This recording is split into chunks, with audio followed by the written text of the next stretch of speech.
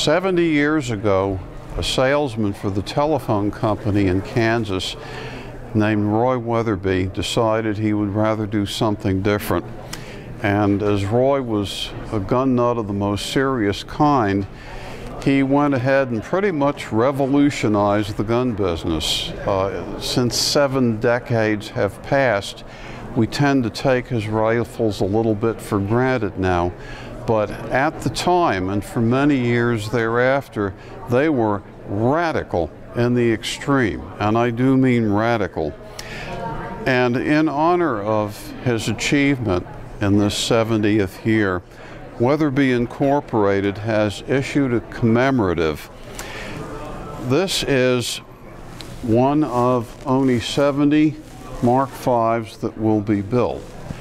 It's presentation grade Claro walnut, the usual gorgeous Weatherby high polish, made only in 257 Weatherby Magnum, which was his favorite cartridge.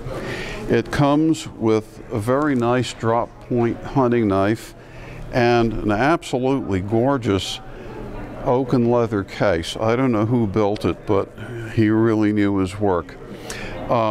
Just a wonderful rifle. And on the floor plate, 70. It's, again, a little difficult to appreciate just what kind of a risk he took in building a gun like this and how much he changed things.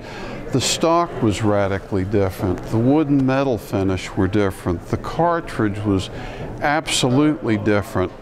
And I once asked him why he built rifles like that, and he said, I wanted to make something that people would really appreciate, that they would really value, not just a tool to stick in a closet when they were done with it. I wanted a rifle to have some meaning for him, and I think he succeeded very well.